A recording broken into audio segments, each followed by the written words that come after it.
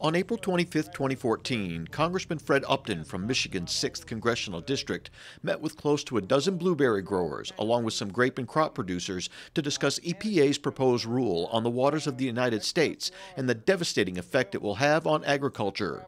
Laura Campbell, manager of Michigan Farm Bureau's Agriculture Ecology Department, was on hand for the meeting as well. She breaks down the proposed rule. The EPA has proposed new rules that expand the definition of what's a water of the United States.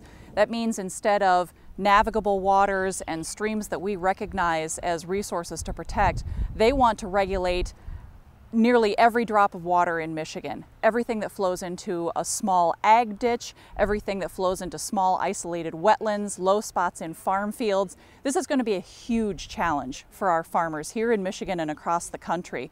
We absolutely need the ability to do normal farming practices. We need to be able to apply nutrients and be able to control pest damage. And those are the kinds of activities that we would not be able to do potentially without having to get permits under these new rules.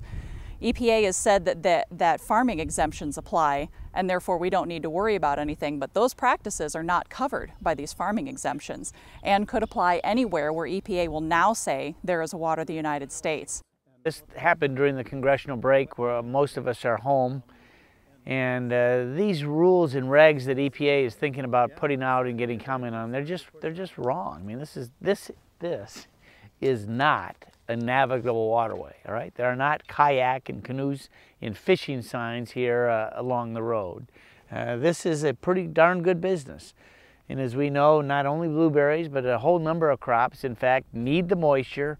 This is not, this is not something where EPA needs to come in and regulate, and people have to get permits and costs, and who knows how much land they're going to take out of production. And of course, if they're successful in doing that, where are we going to get the crops? They're going to come from overseas.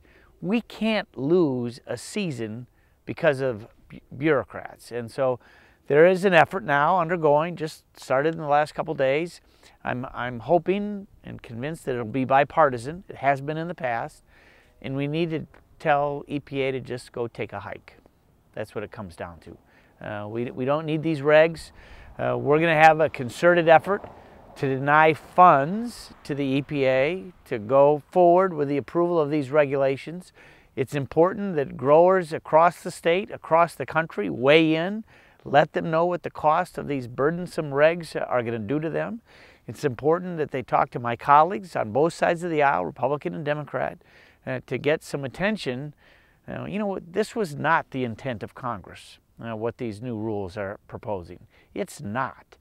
We got enough things to worry about rather than expanding the overreach and literally throwing a lot of hard-working, good growers and farmers out of business.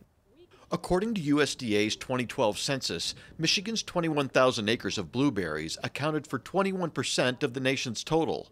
Larry Bodke, along with his brother Tom and their families, grow the fruit on 900 acres in Van Buren County, the top blueberry growing county in the United States.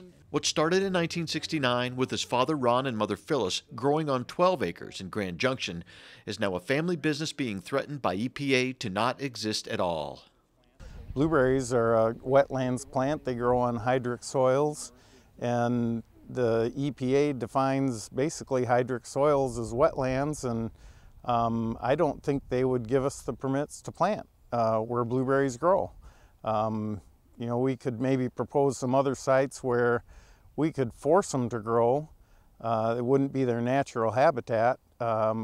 We could probably make them grow in those sites, but not to the productive capacity that they need to be competitive. And so I think it would really shut the Michigan blueberry industry right down.